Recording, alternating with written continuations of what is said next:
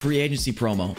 Put some new sets into the game. When there's new sets, people do dumb things. They buy cards for way too expensive. So we're going to exploit that, and we're going to make some coins off of it. Let's do it. So the first thing you guys are going to want to do when you log in is go check the price of 85 overalls. Just sort by quality, 84 to 85. Scroll down until you see some 85s on the block, which is exactly what we're going to do here. And we'll see that the cheapest 85 is going for like 12,250. You got other 85s going for like 12,500. So we'll say 12,350 is the price of an 85 overall at this time. The first thing you want to do, because you want to understand what your break even is going to be. So we're going to end up pulling 10 of these packs from the training that we buy. So at about 12,000 per, we would make back 120,000 coins. So the cheapest 95 that you could buy on the block right now is about 150K. So if this is the worst case scenario, we pull all 85s out of this, we're only going to lose 30,000 coins, which to me is very much worth the risk, because you can also get very lucky like I did here and pull a 95. I think out of every 2 rotations through this, out of every 20 packs, you're pretty much guaranteed based on the odds a 95 overall. So with that luck, with that chance, with that ratio or those odds, you have a very good probability of making very good coins here, which is what I did. I did this one time. I pulled a 95. I've done this before in the past when this was working then as well. I pulled 95s. It worked really well for me. Just know that there is a little bit of risk involved. You can lose, but if you repeat throughout time, this should end up working out for you. As long as the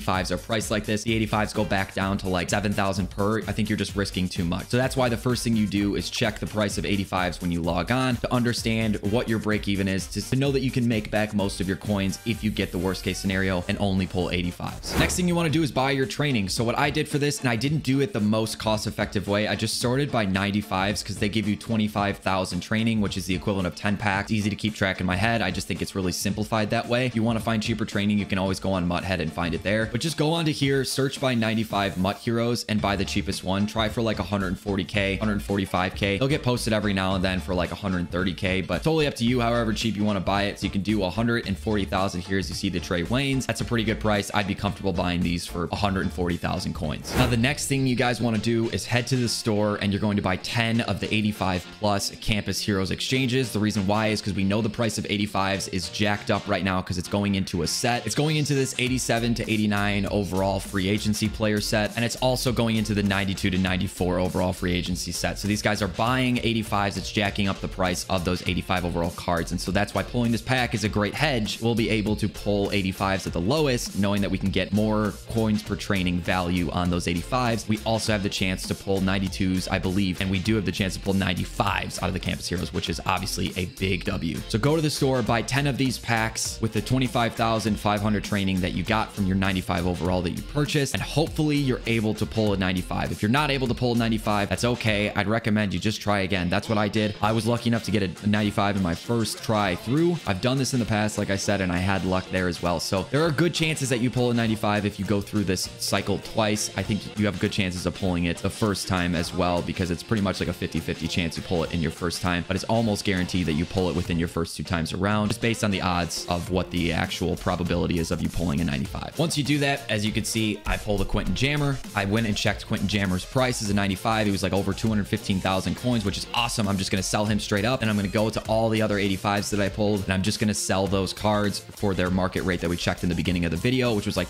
between 12,000 and 12,500. I'll sell all of those cards, and then I can go back to the store and do it again. I pulled 9 85s. I'm selling those currently for about 12,000, 12,500 coins, plus the 200K that I'm going to make from Quentin Jammer brings me to over 300,000 coins made. If you subtract off my initial investment of about 145,000 coins, we're making over 150,000 coins, and I did this in like 10 minutes. It was super fast. It was super easy, and I made over 150,000 coins. You can hit so big on this. All you need is that 1 or 2 95 overalls, and seriously, you will make a ton of coins. But that's it for the coin making method, guys. Short, simple, sweet, to the point. I hope you guys enjoyed. I hope you found it helpful. If you did, drop a like on the video, subscribe for more Madden 21 content. Allen Robinson Bears Theme Team episode coming soon. I promise you that. It is coming shortly. Thank you guys so much for watching, and as always, thanks for stopping by.